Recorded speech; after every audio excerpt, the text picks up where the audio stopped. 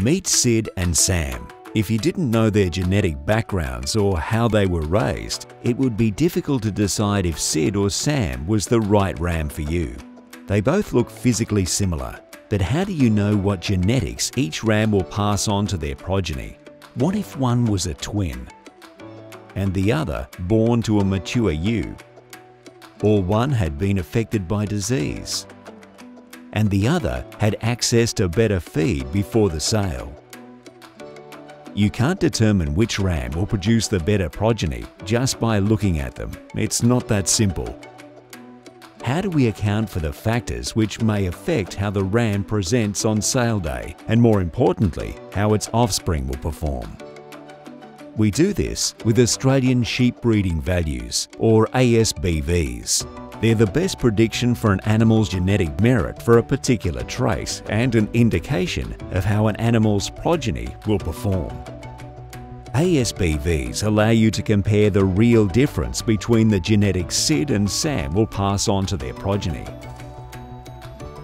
There are ASBVs for many different traits that impact the performance and profitability of your flock, including growth traits, carcass and eating quality traits, wool traits, reproduction traits, and even health traits.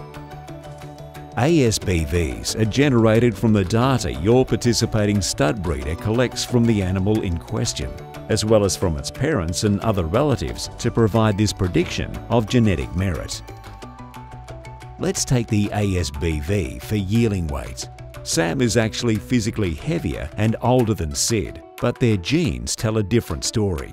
With Sam's ASBV for weight at plus 10 kilograms compared to Sid's at plus 14 kilograms, the physically younger and lighter Sid is actually 4 kilograms genetically superior to Sam for this trait. Since Sid's progeny will receive half their genetics from Dad, his progeny will on average be 2 kilograms heavier than Sam's at yearling age. Now let's look at the ASBV for yearling clean fleece weight. Visually, Sid has a heavier fleece and had access to better pasture. But when we compare the two rams genetically, Sam has an ASBV of plus 18% for yearling clean fleece weight, while Sid's ASBV is plus 14%. When you compare Sid and Sam, there's a 4% difference in yearling clean fleece weight. And since half this genetic advantage will be passed on to progeny, Sam's offspring will yield 2% more yearling clean fleece weight than Sid's.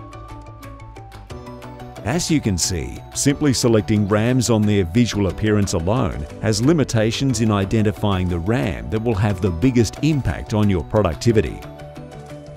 Which is why ASBVs, which are a measure of the traits that will be passed on to progeny, are an essential tool to be used alongside visual and structural assessment.